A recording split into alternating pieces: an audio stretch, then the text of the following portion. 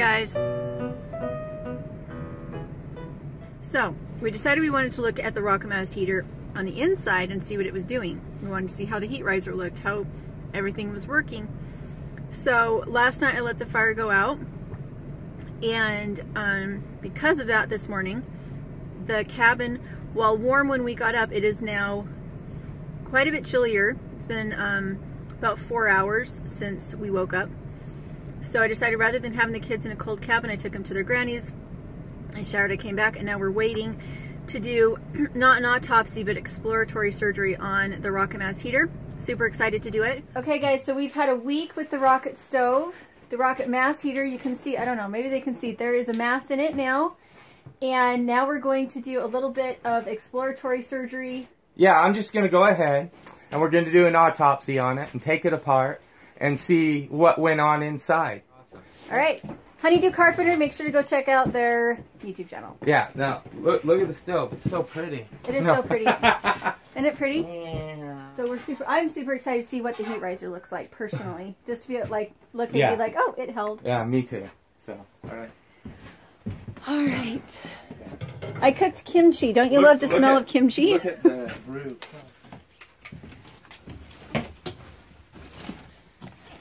We've been collecting a special concoction underneath that pipe.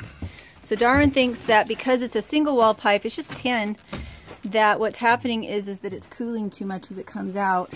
Yeah, I believe that the air forcing up the insulated riser is creating a positive pressure in here. Hot air doesn't want to go down, but because of the positive pressure, it forces it down. And then by the time it gets over here, because there's no insulation here, none on this, and it's cold outside, and the mass is absorbing all the energy of the heat, it doesn't get really hot. The cold air outside wants to push down, and the warm air up in here wants to create a positive pressure in here, and it just kind of fights against each other. So this has got to be, we got to insulate this, I think, going up and out. That's my... It has a fair bit. Okay, we got some ash coming in. But nothing, look at that. Yeah, it's not that much. Oh, there's a lot of ash in the bottom though. Oh, I bet from all, look, it's all that paper I was telling you about. Oh. It went right up. The paper flew up. Yeah, and it then, did. Is that what plugged it? I think that's what, remember when I said, did I say it last night? I'm like, I saw a whole bunch of paper just look like it gets sucked up the tube. Yeah, and look, there's the paper, and... Yeah, there's a ton in there. There's like a good 4 inches in loft. That is what was causing it to back up. You know, and what I originally was going to do, you know these round leaves? Uh-huh. I was going to put a hinge on the back one. I wish I had of now. Put a hinge on the back one and a pin. That way we could just drop it out and all the mass would just run out. Right. That would have been cool. No, I'm going to take it apart. You want to take it apart? Yeah, let's just do an autopsy real quick. All right, don't call it an autopsy. It's an exploratory surgery. An exploratory surgery. Autopsy, it's dead. Oh, it's not dead. This thing works great.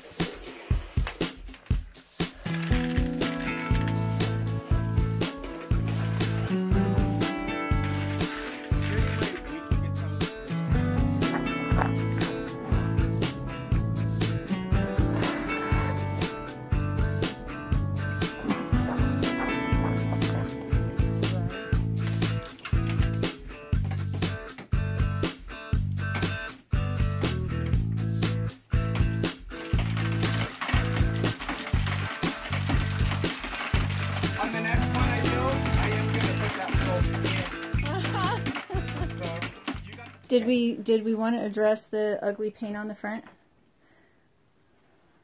My nose hairs. Stay away. Oh, the ugly paint on the front. Yeah, Julie decided no. She was testing it actually, out to full limits. Thank you. Gosh, I can't remember the guy. He told me... use the white high heat paint? No, he told me a solution to put on the steel that preps it so that the paint will stick to it better. Really? Yeah. All I did was, he saw the video where I was wire brushing it all. Yeah. And he gave me an idea about that, and he's absolutely right. if you put the rust removing solution on there. I brought everything, all the perlite and everything, to make the final mix, so it's going to be insulated back to here, and I think that'll help things too a little bit. I wish I'd have left this a couple inches longer, but it doesn't matter. It's neither here nor there. Sweetie, get out there and start making some water glass, okay? I do need to do it. Yeah. When I record you.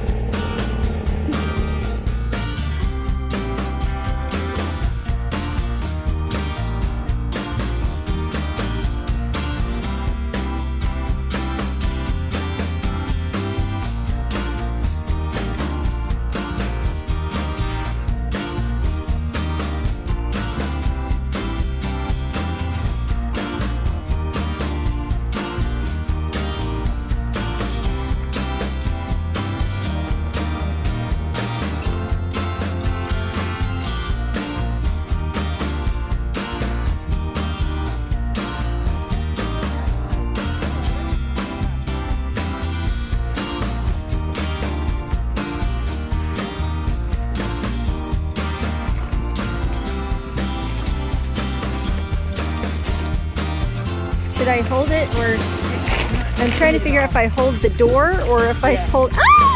Oh, what happened? Ice water! I just stepped in ice water.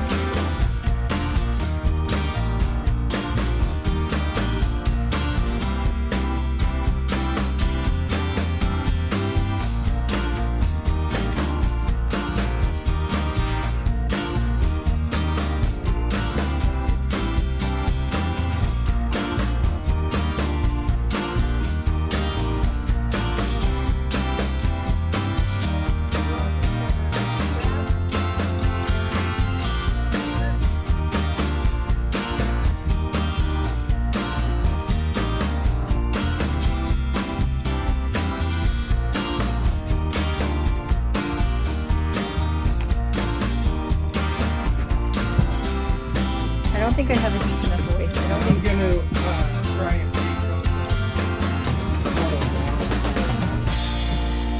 where she put wood in, she threw it away.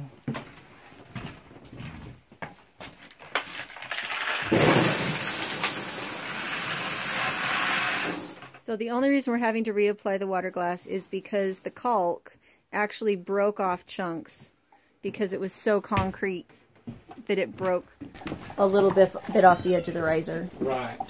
It's not because there was anything wrong with the blend to begin with. It's just that it physically broke it off when we tried to disconnect it. Okay, so I broke my own heat riser. I dropped it. It was working perfectly well. We had the water glass in it. We had the Portland cement about to be put on when I picked it up, and the caulking gave way. So we're going to have Mel show what we are having to use as a replacement, because we have to get the stove in, and Darwin's going to use a new mix. 50 to 54 pounds a piece. Yep.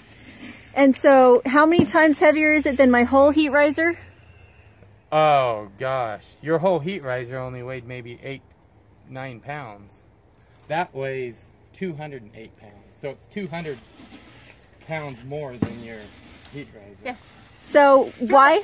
I don't know. I already tried to lift it. It was so heavy. There's the other mix. Yeah, this is the refractory mix that I'm putting in the last 3 inches of the nose of her stove. Do you want the stove right out and here? that's how it's supposed to look. Kind of like wet sand. When you put pressure on it, it's supposed to do like that. You're gonna have to help me balance it. I'm gonna tip it back on this. Yeah, very good. Perfect. That's exactly what I wanted. Do you want me to stir it? Yeah. Yeah, if you have gloves on. I'm gonna go help him. Okay. And be careful of Having it fall on me. I want to do one layer so they're the same. Yeah. And then pack it, and then. Okay. Yeah, we're losing light. Yeah, that ammonia.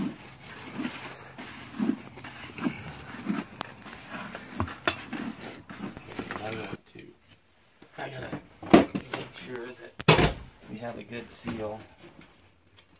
So we're going to test a regular fire brick and see if it draws as well as your foam mate. Yeah. Yeah.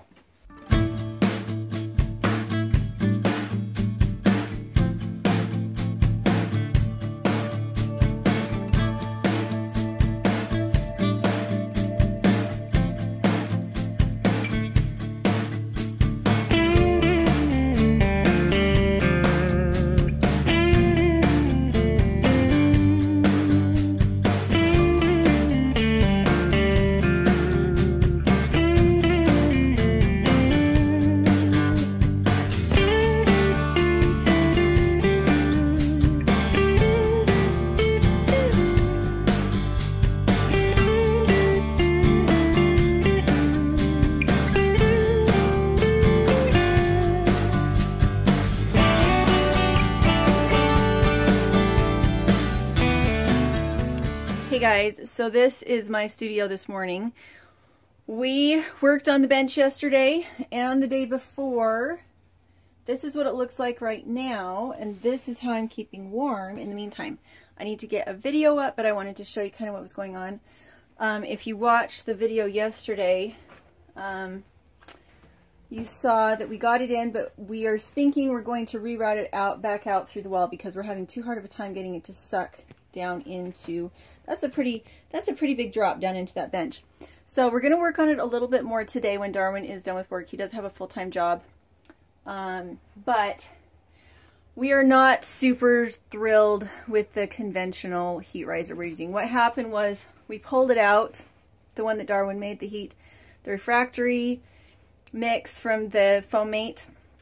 We pulled it out, and the cement between the layers on one part, where it met the base of the stove, the concrete cement that we used held on. And so it wasn't the heat that damaged the heat riser, it was the concrete that we had attached it with. And you'll see we had to use a pry bar in order to get it out. So it pulled some of the refractory mix out. And what happened was that I was putting water glass on the exposed part, and we were just going to match it up, put some more concrete down, and put it back on. And we'd been picking it up all day in different ways, but when I picked it up straight from the top, so this is what happened to the refractory riser, the heat riser, after I dropped it. So that's why we have the conventional one in, is because we do need heat while we're waiting for Darwin to put together the next refractory mix. He was going to try embedding the perlite in water glass to see if he liked it better or if he wanted to do it the way he had before. So in the meantime, we have fire bricks in here just so that we can test the way that it pulls into the bench. So it's all very experimental. And I was so devastated when I dropped that thing. We were trying to just test certain parameters, not have to rebuild anything. So that was my bad. But it burned well for a week, and it got really hot in here. We had to leave this door open into the greenhouse. So the greenhouse was always warm. It was like just another part of the house. I had windows open at certain parts of the day. The big thing that I learned about rocket mass heaters is they don't want damped down. Anytime I tried to damp down the flame, the fire, the stove, how shall I put this? So if I kept it on and functioning as it's supposed to with full air, it burned and it did a good job. And because we had pea gravel in here as the mass, this didn't get cherry red. All the excess heat that was way too hot went into the pea gravel, into the mass. And so the first 2 days that I used it, we didn't have the mass in, and it got cherry red when we burned it because it was super efficient. But then when we put the pea gravel in here, that red went away. It was still really hot up here, like between 700 and 900 degrees in just here. So super hot. Actually, I'm not sure that we ever tested it when it was cherry hot. When it was working with the pea gravel in it, it would be between 700 and 900 degrees. But I don't think we ever actually used the heat gun on it when it was cherry red. So what we found was that if I closed it down, if it had a really good bed of coals in it, and it had one new log in it, and I closed it down, not all the way, but leaving just a little bit of air, then we would still have coals in the morning. It was easy to restart. But right now, what we're working on is being able to start it quickly and with it attached to the bench. The one thing is that with the testing, there can be a lot of smoke while you're figuring out how it wants to draw. And so while we're doing any more of the testing, especially at night, the kids aren't going to be here, and we're not going to be sleeping in the cabin. We'll be at my mom's, and I will be here most of the time when the kids are in school, just with my little propane heater while we're trying to play with all the variations that we're trying to play with, which we're working with too many variations right now. That's part of the problem. So we can't, and the only reason we're doing it that way is because we're limited on time. I'm still trying to get out of here by Thanksgiving, and which leaves me 1 week. 1 week to get this put in and really do a hard test week on it, but we don't have all the parts put together yet. So what might end up happening is in this small of a space, I think you really have to have a big mass, because you want to light it once or twice a day and then let the mass heat you. It's too small of a space for, at least for this size of a stove, because if it's burning the way it's supposed to, it gets really, really hot in here. That being said, we haven't had our extreme temperatures, so if we were down to, you know, -30 Fahrenheit, it might be that we'd want that kind of intense heat. So as you can see, what we really need to do is more testing. And I'm not going to be here this winter to do all the testing, so what we might do is have it go back to Darwin's. He has that shed out back where at certain temperatures, if the temperatures dropped really low outside, he could test it inside his small shed and see if it was the perfect amount of heat when you get really, really hot, or when you get really, really cold outside. So that might be what happens. Because in Oklahoma, the house that we're going to is as small as this house. If you include the square footage of the loft, they're the same size. And so the little cottage in Oklahoma is the same size. And so without a mass, I think that this one would still put out way too much heat. It wants a house about 3 times this big, at least. Which is why, again, the mass is perfect. If you have a tiny house, you can fill it up, and then you can fire it up, let it go, heat up the mass, and then let it heat the house the rest of the day. That is what a rocket mass heater is supposed to do. It's not supposed to burn all day. It's supposed to just burn occasionally. So, going to sit here and edit for a little bit, and then tonight Darwin and Melanie are coming back out, and we're going to play with it some more, and then if it's working perfectly, I'll probably